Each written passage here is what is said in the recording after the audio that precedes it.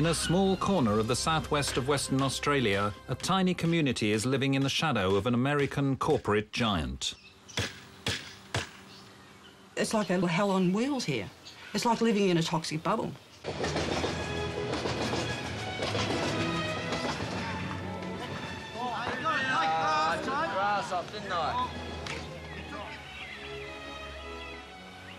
This is the town of Yarloop, which nestles quietly next to the Darling Ranges. Nearby, a giant alumina refinery towers over the landscape. The refinery's opponents say the plant's emissions are making people sick. I've been having nosebleeds, skin rashes, kind of like blisters that ulcerate, hair a lot thinner, lethargy. The company insists the plant is safe and poses no health risk to the local community. Now it wants to double the refinery's output. In a battle like many around the world, residents find their personal health experiences at odds with the company's scientific claims. We apply best practice, world-class science in our understanding of our emissions, and that's where we're very confident that the refineries are in fact safe. We want the truth in this. We want to know what we've been exposed to. We want to know what those long-term health effects are. Tonight on Four Corners, a parable for the industrial age. The tale of the small community of Yarloop fighting to survive, the giant industry on its doorstep, and the battle to get at the truth of what's out there.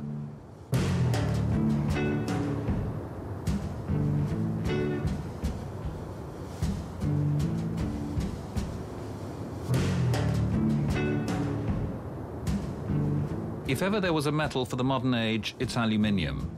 We drink from it in cans, we use it to build homes and warehouses. It transports us around the world in aeroplanes. It's an essential part of our high-speed, fast-food lifestyle, and it has to be made somewhere.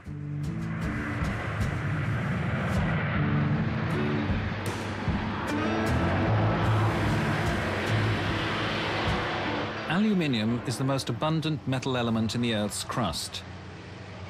Much of it originates here, in the red soil underneath the jarrah forests of the Darling Ranges in Western Australia.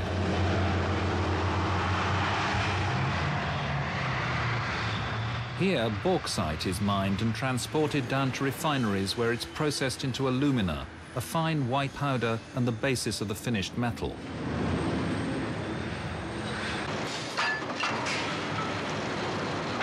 Aluminium is light and durable, and it's recycled again and again.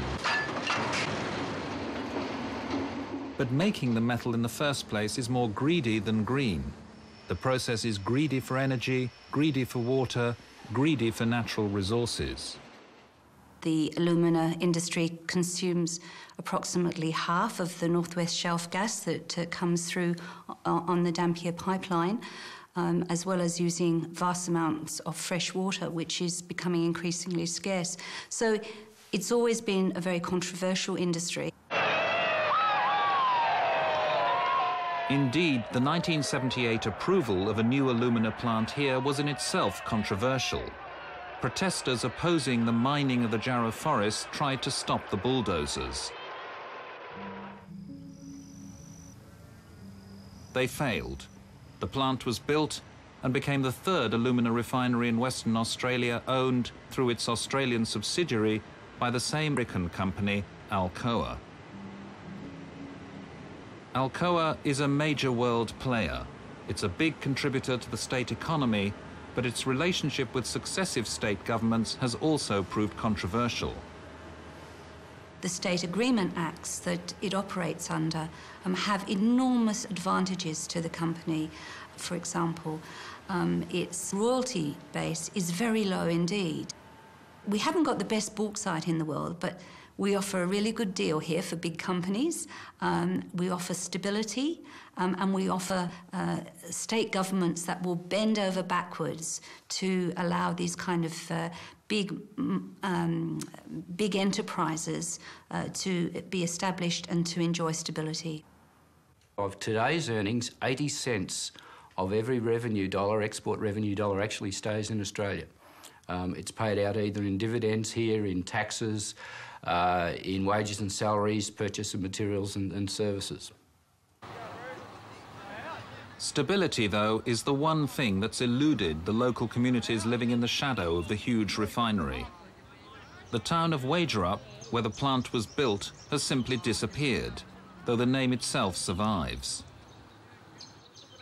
And the future of Yarloop is now in serious question. I hope that everybody realises that Alcoa is the future of West. I think Alcoa has divided the community, something shocking. We don't have any issues with Alcoa. We've never smelt anything in the 18 months that we live here. I've been living in Yarloop for 54 years, 40 years in this house, and all what Alcoa given me was a headaches. I've lived in Yarloop all my life, born and bred, and I think all this hoo-ha is just rubbish. Yarloop lies a few hundred metres off the road from Perth to Bunbury.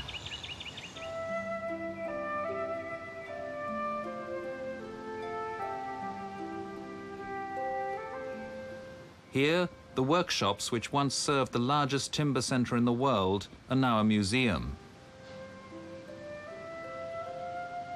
A century ago, the largest private rail system in Australia hauled out massive jarrah logs from here and shipped them far afield to England, China, India and South Africa.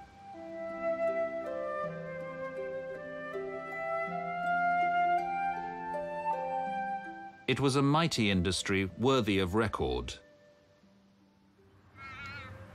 Today, the timber industry here survives, though on nothing like the same scale.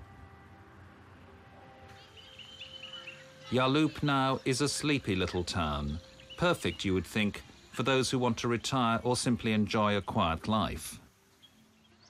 It's just such a nice, quiet little town, you know, and it's not far from Bunbury or Perth, and it's just in the middle, and there's not been a lot of crime and corruption in the place. It's just peaceful. There's some good ones in. Our parents have made a mess again. That seem to be eating all our fruit. Yarloop has a strong contingent of Italian families, many of whom first arrived in search of work in the 1930s and 40s. Most of them would be just ordinary labourers from the south of Italy. And they did it hard. There's no question about that. We were a dairy community with beef and vegetables. And I remember growing up, it was great. You knew everyone, dairy farms everywhere, cows everywhere. It was great.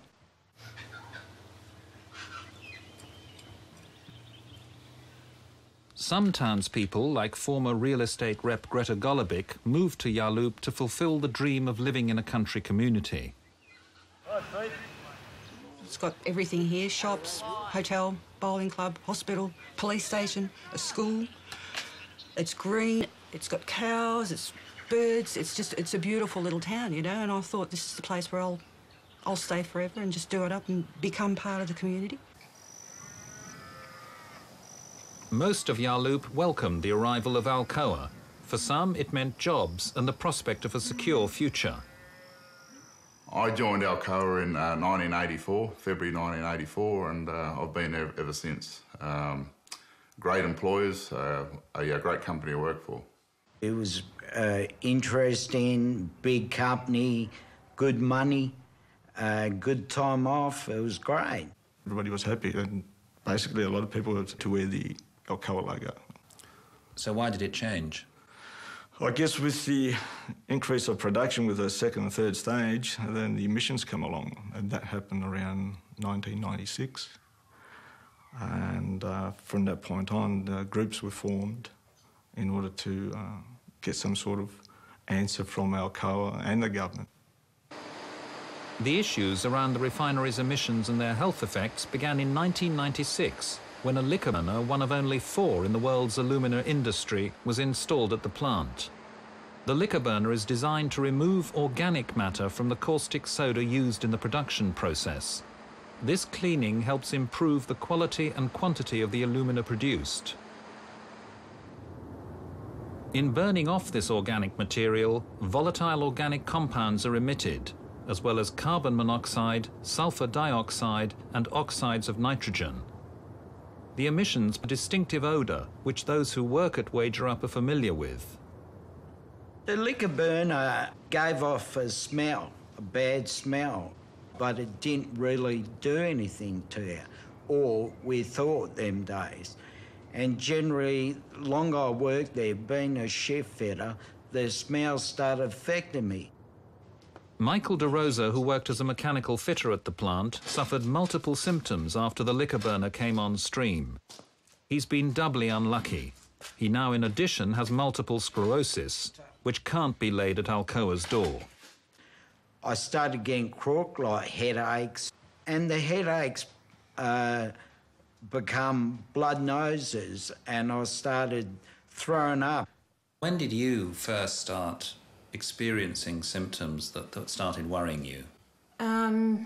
Late 1997, I started getting some symptoms, and then gradually more symptoms came in. What were they? Headaches, nauseous, sore eyes, skin irritation. Jan Jovanovic, who works at Yarloop's 9-bed hospital, also started feeling ill after the liquor burner was installed.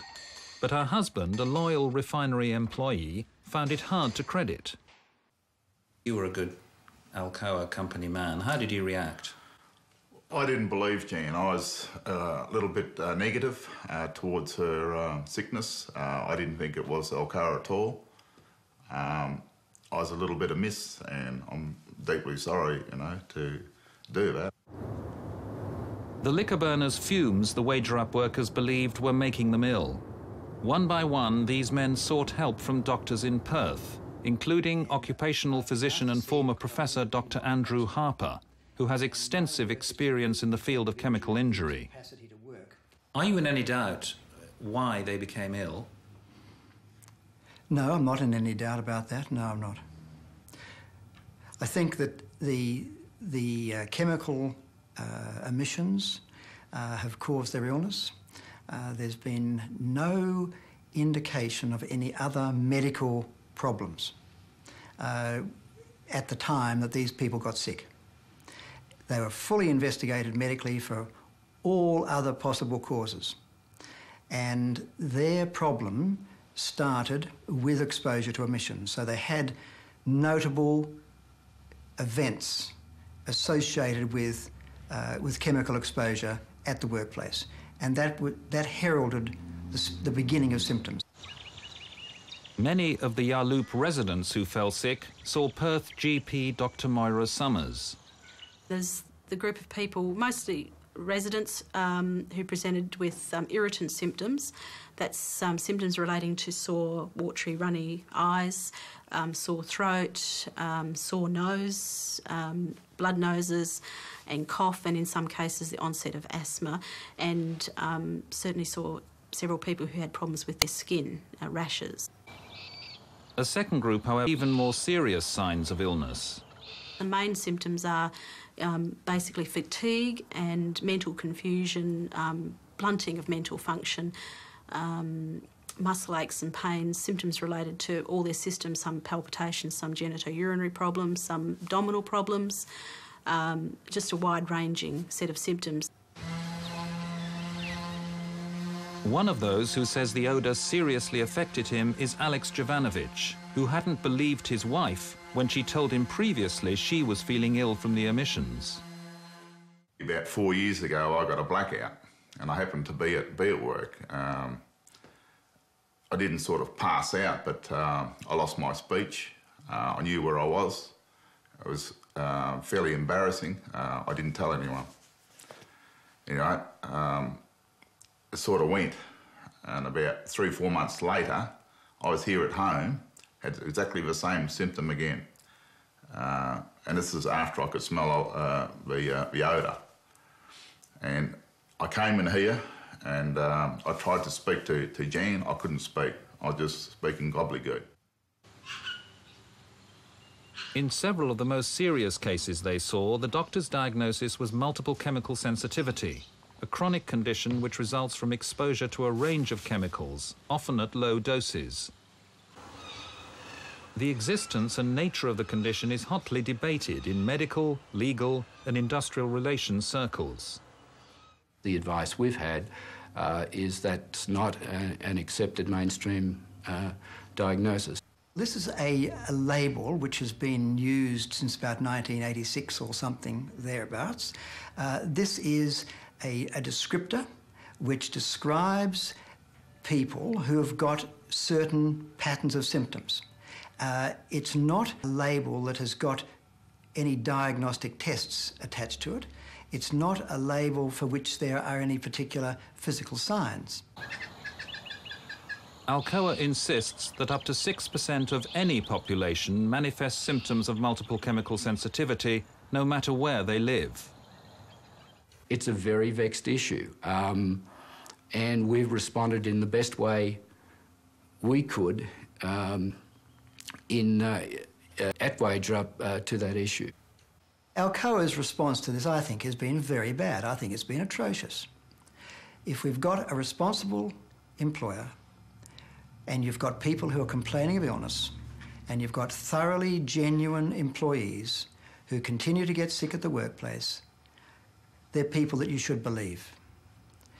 My experience with this has been that for approximately 5 years, maybe it's a little less than that, Alcoa's response was one of stubborn denial of there to be a problem.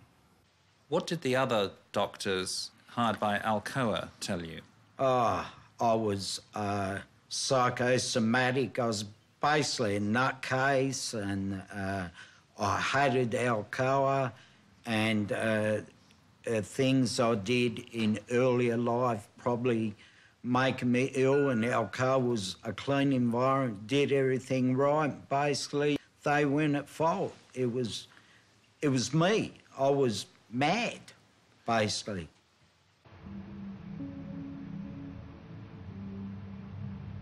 In 1997, Alcoa turned off the liquor burner for 6 months. Emissions control equipment was fitted, and in 2002, the height of the stacks was increased to 100 metres in order to send the emissions higher into the atmosphere. The company now admits that the emission caused problems, but insists that any health effects were short-term and reversible. The emissions from the liquor burner were an irritant, which affected quite a number of people, and in most cases a short-term irritant and reversible in that sense. We switched it off in 1997 after being unable to successfully complete commissioning of it, and we only brought it back online when technology was in fact available to deal with the level of irritants and odour from the unit. All I really know about the Alcoa Yarloop plant with regard to health is that it has made a number of workers ill. Certainly not all of the workers, but there have been a number who have become significantly ill. The symptoms endured by employees like Michael De Rosa was certainly significant, and in his case, his sensitivity to chemicals has lasted. Even so, it was a battle for him and his colleagues to reach any sort of settlement with Alcoa.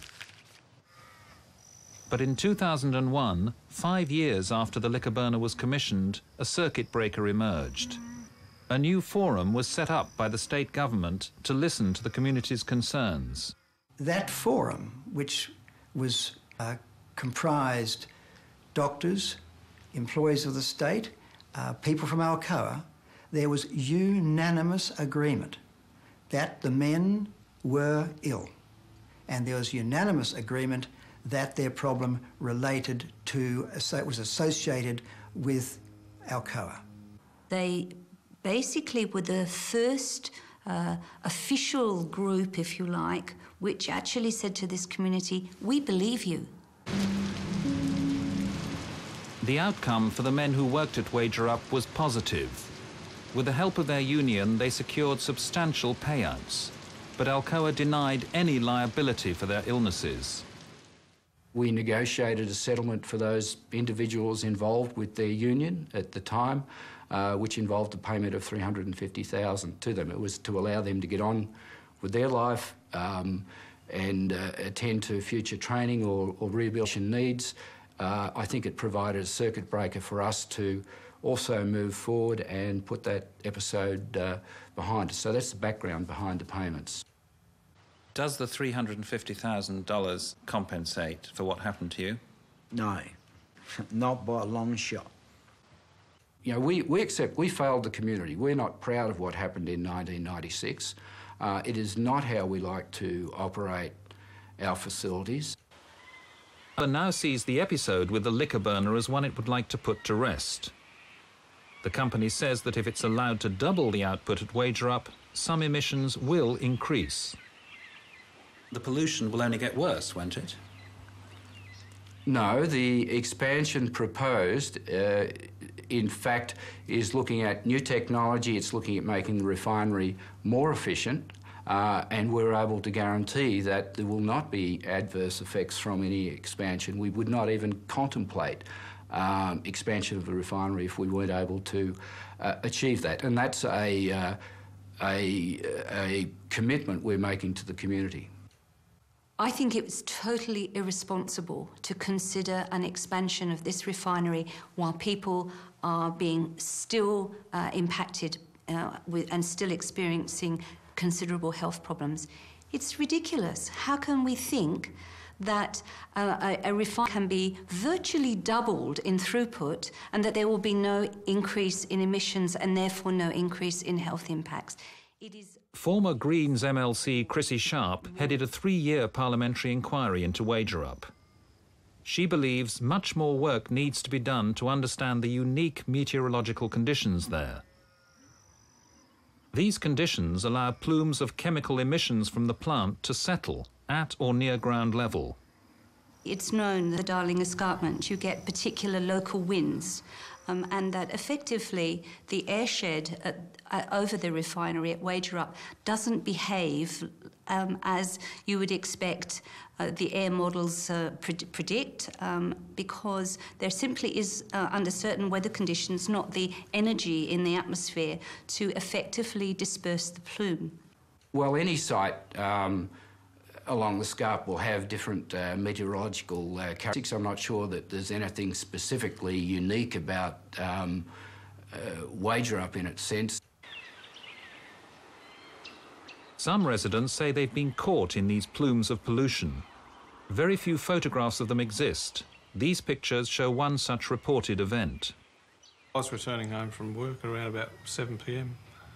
and saw what to me was a very unusual cloud formation right on the ground in a paddock up the road from here. And I stopped to photograph it. And then when I got further up the road to the trees, I could see through the trees that this cloud actually extended all the way back to the stacks at the refinery. This one particular morning, there was a breeze came through my bedroom window. I'm lying there and the breeze smelt like exhaust fumes. And I jumped up and I walked out my veranda and I saw the plume in front of me. It was hovering up the railway line. It was huge, it was massive. There was a top and a bottom to it. And it just sat there.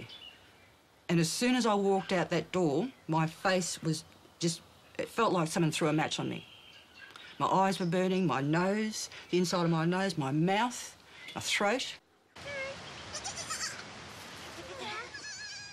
I got up, went out to feed the lorikeet, just put 2 steps out the door.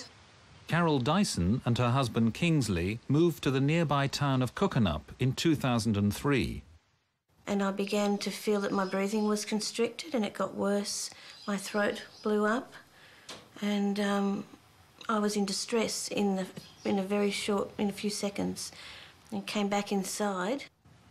Significantly, both Carol Dyson and Greta Golubic began to experience their symptoms well after Alcoa says it had solved the problem at Wagerup by building taller stacks and introducing emission controls. Carol Dyson was diagnosed as suffering from multiple chemical sensitivity by Dr. Summers, who blames the emissions from Wagerup. This particular person was very unwell, and it seemed in her best interest to move. So I did advise her to do that. Her medical advice was not to live here anymore and to leave.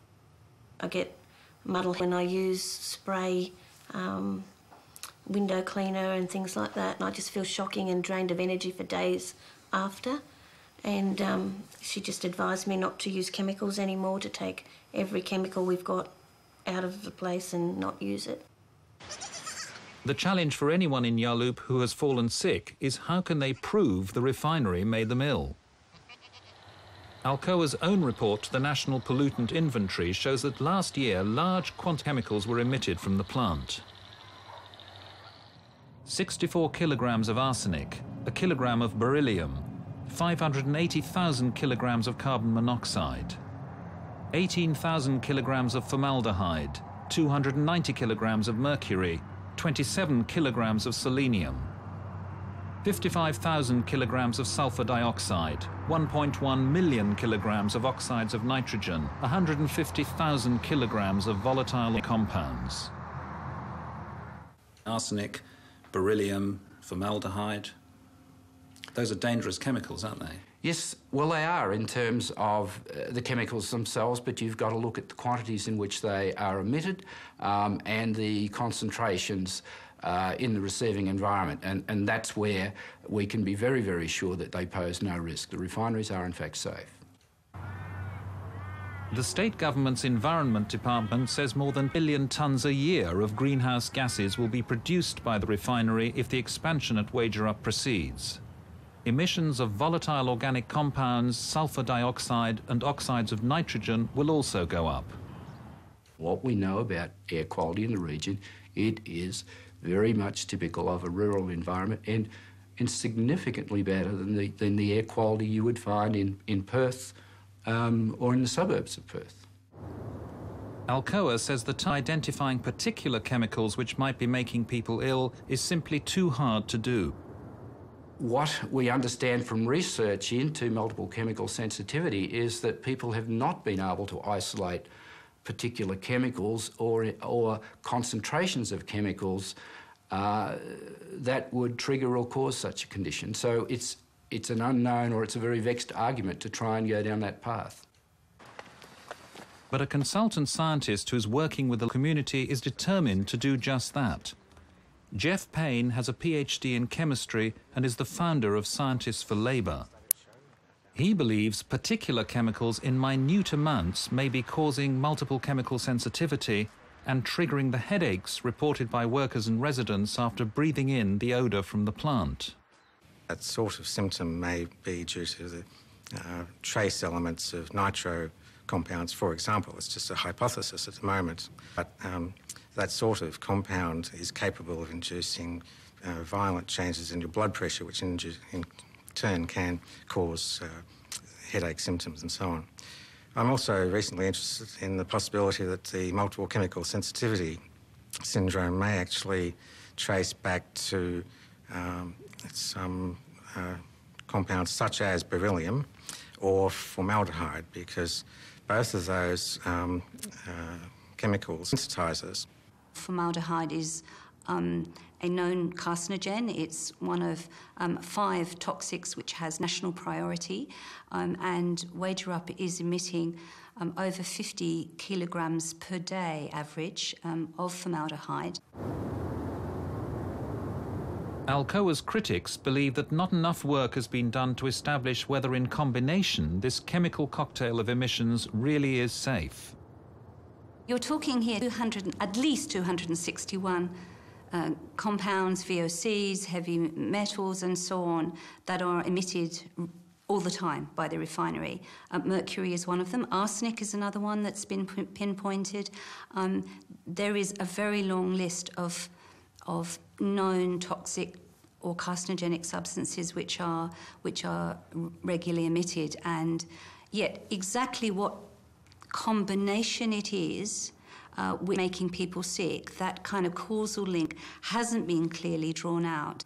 Have you studied the effect of these chemicals being emitted in combination? We've studied the chemicals in terms of emissions are meeting the most stringent health standards and guidelines for air quality that we're aware of. Yeah, but you would agree, wouldn't you, that the effect of these chemicals in combination is simply unknown? Well, many things are unknown in life. We apply best practice, world-class science in our understanding of our emissions, and that's where we're very confident that the refineries are in fact safe. Aside from the chemicals emitted from the plants themselves, there's a vast sea of residue, a byproduct of the refining process which has to be put aside. Because the bauxite in Western Australia is so impure, 3 tons of bauxite produces just 1 ton of alumina and 2 tons of residue. The mixture contains toxic elements which have to be strictly controlled. Over 50% of the particles are less than 2.5 microns in diameter, which means that they travel right to the base of the lung when they're breathed in. And in amongst that very fine powder is uranium, thorium, beryllium, mercury, chromium, vanadium. At Yarloop, this residue is stored in huge mud lakes next to the refinery. If the expansion goes ahead, Yarloop will produce nearly 10 million tonnes of residue a year. That's 300 million tonnes over 30 years. Now, where on earth will you put all of that? Well, currently we store that residue. We drain caustic material from it so it doesn't enter the environment, and the caustic material is reused in the plant. We are looking at alternative applications for residue. 11 spills in your refinery since June last year, 500,000 litres of caustic solution spilled at Yarloop this year. That's not a very good record, is it? No, and it's not acceptable. It's just as unacceptable to us as it is to the public. At Kwinana, for instance, we've spent $10 million improving our systems. We are bringing those spills down towards zero. We're not there yet, but what I can tell you is none of those spills have created any damage to the environment whatsoever. Dairy farmer Tony Ferraro took out a full-page ad in the local newspaper to vent his spleen about living next to the mud lakes. This mud lake it's like a big monster growing. One particular day, our cows weren't black and white. They were red, black and white. Tony Ferraro wants to sell up and relocate, but Alcoa will only buy part of his farm. He's fallen foul of an unofficial buffer zone around the refinery established by Alcoa as part of its land management strategy. Why do you need a buffer zone at all if the refinery has no adverse impact at all on people's health? A very good question, and I think we could say from what we have today and the evidence, it is that there is issue with that overall. But there are issues of amenity. The refinery does create noise. It's lit at night. There is traffic. And I think most modern good practice suggests that having some intermediate zone around a facility like that is in fact just plain good management practice today. Alcoa has in fact established 2 zones around the refinery and offers different deals in those zones to property owners who want to sell up and get out. It's been divisive, hasn't it? It has been extremely divisive, and we wouldn't shy from that at all. As I said, we let the community down in 1996. We tried to rebuild from that. If we could go back and change that and do the land management plan differently now, we would. Alcoa rents out the properties it buys in the buffer and includes a clause barring its tenants from lodging any claim or formal complaint for loss of quiet enjoyment in connection with noise, odour, dust or pollution from the plant. They like to gag people. That way it looks a lot better for them. You were saying that this is one of the good things that's happened. Tony Hall is one former resident who won't be gagged. He's now a prominent local campaigner. I've had to sit down and really understand a lot of technical detail in a lot of different areas, whether it's modelling or whatever. It's something that I've just had to learn.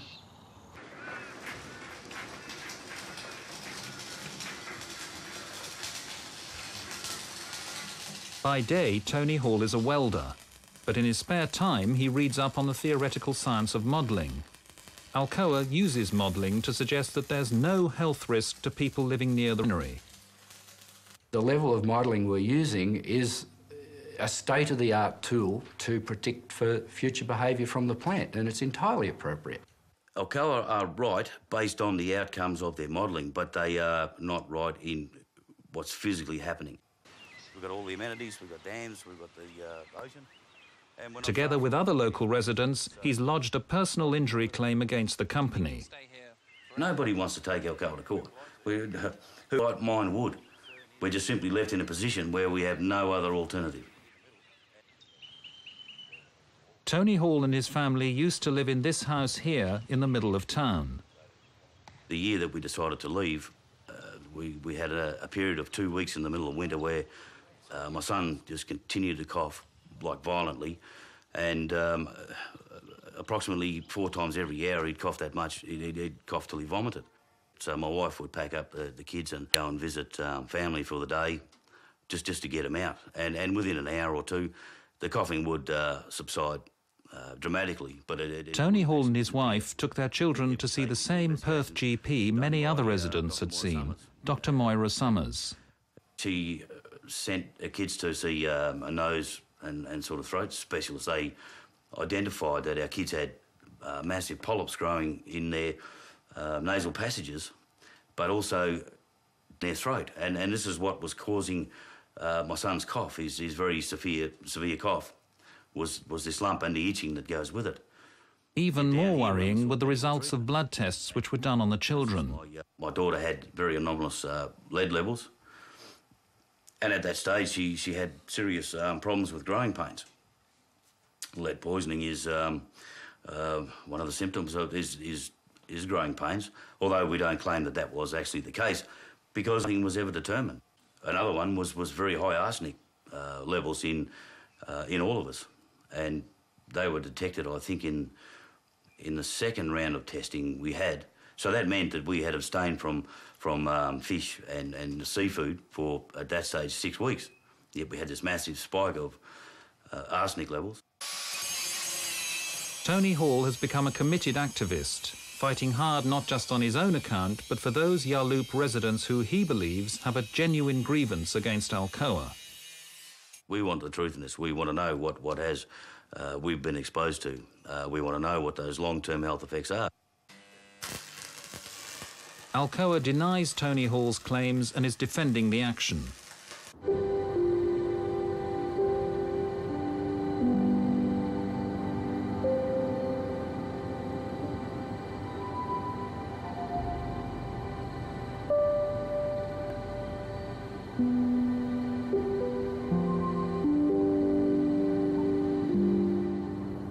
A briefing note on the proposed expansion has been seen by Four Corners. In it, the Department of Environment warns that as long as the actual causes of people's symptoms remain unknown, it will not be possible to establish that the proposal will not result in an increase in short-term health impacts on residents with a history of chemical sensitivity. Despite this, calls for a full-scale health review to be carried out in and around Yarloop before the expansion is given the green light have been rejected by Alcoa. What we have said we would support for wage up, if in fact the project is to go ahead, would be to do a baseline study of health prior to the project being commissioned, and then to go back and ensure that there aren't adverse effects from the project after that. We see that as a good investment overall. Alcoa, of course, has agreed to a health review taking place, but only after, they say, approval has been given for the expansion. Is that good enough? Well, I don't think that's good enough. I think we definitely need to have a health study done on that community before the expansion. We do have to do something, because I myself have put in over 10,000 hours just in work and thousands of dollars, which has come out of our pocket. Community activists like Vince Puccio are now deeply pessimistic about the future of the town if the expansion goes ahead. It'll be the complete demise of the town. Once the expansion goes ahead and they haven't addressed the issues, the emission problems, and that you won't be able to live in this area. So we'll end up with a ghost town, basically. What we hope to do is take that line and bring it right down to the old coast road and have the town located in this area. That's between Johnson Road and Riverdale Road. So Vince Puccio wants Alcoa and the state government to move Yarloop lock, stock and barrel 20 kilometres down the road. It's a radical suggestion and one that Alcoa doesn't take seriously.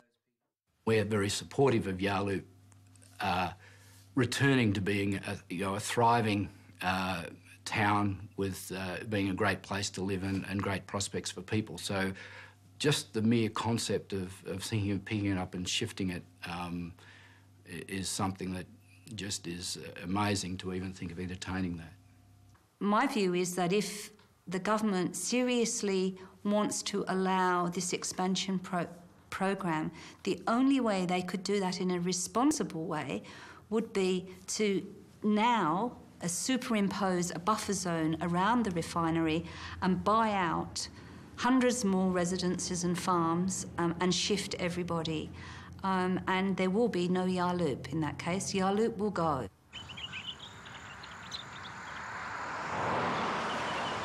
By the end of the year, almost certainly, Yarloop's fate will be sealed. The state government, which declined to give an interview to Four Corners, will have handed down its decision. This has been a disruption to an established community. The impact has been one of really causing it to fall apart. And I think this is a very sad, and I mean, it's an ethical issue in our society. Are we in fact going to commit ourselves to industrial development at the cost of where people have lived for ages? I mean, I think that our society is all upside down if we in fact say industry is more important than the people in the community. How do you want to see Yarloop develop over the next 10 years? Tourism. Tourism. It'll be the way it'll go. I mean, you've been down to the workshops. You've seen it. It's absolutely fabulous, and it can get better. So will it survive and thrive? Yes. Or will it become a ghost town? No, it won't. It'll thrive. It will survive. There's nothing sure it will survive. And I'm very, very positive about that. Would you live in Yarloop? No, absolutely not. Would you live there? If the circumstances permitted, I'd be happy to live in Yarloop.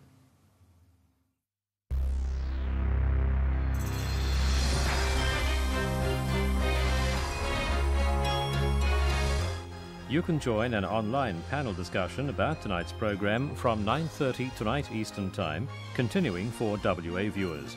Just go to abc.net.au/Four Corners.